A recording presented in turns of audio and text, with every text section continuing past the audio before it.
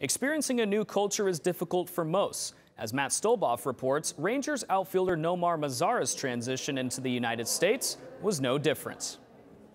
At 6'4", 215, with a laid-back lifestyle, you can see where Nomar Mazara got his nickname. How calm he is and his demeanor.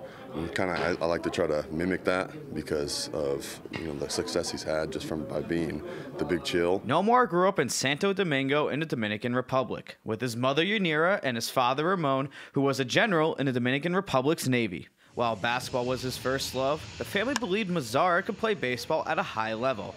At just 16 years old, Mazara signed a contract with the Texas Rangers that had a $4.95 million bonus, the biggest international amateur bonus at the time. But the money was seen as an afterthought to the young teenager. I didn't care about the money at that time. I wanted to play baseball. I was so happy that the Rangers signed me, and at such a young age. Leaving his family in the Dominican Republic at only 16, Mazara was heading to the U.S. to fulfill a lifelong dream.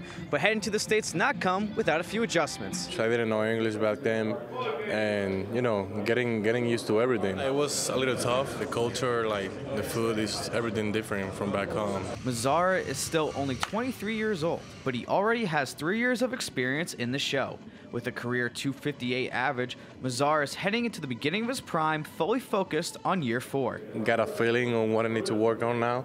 And in the offseason, I went, I took that experience and put it into work. I think this year he's kind of had a chip on his shoulder where he's been working out harder than I've ever seen. He's been eating right, and he really wants to prove to everybody that he can be an all-star player. A young man who came into America at such a young age is now one of the key components in a young and up-and-coming outfield in Arlington.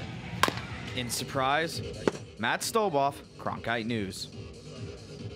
The Rangers will begin the season on Thursday against the Chicago Cubs, where Mazara will be starting in right field.